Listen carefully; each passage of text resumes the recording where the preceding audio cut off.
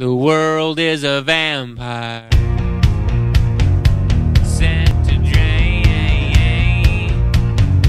Secret destroyers hold you up to the flames. Life is great. It's just people that make it bad. And that's a great fucking bumper sticker, which of course I'll be trademarking and putting them out there. You know, I'm just fucking heartbroken. I'm like a little kid. You know, I guess I get that from my mother. My mother's always worried about what people think, what people do. She's a good person. She has a good soul. She means well. She really wants to help people. My attitude is a direct result of my mother's paranoia. I don't give a fuck what people think. I just do what I do. You know, that's my mother's worst fear. Is that you say the wrong thing, you do the wrong thing, you'll end up in jail. You'll end up sued. Everything you do, you'll be sued for or you'll go to jail for. I say what I think what I say. I've never censored myself. I refuse to.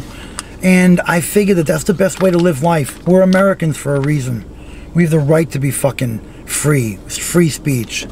I come from the state whose motto is, live free or die. And I don't need some fucking state motto to know that. This is life, baby. You get one shot around this fucking dial. You do what you want to do.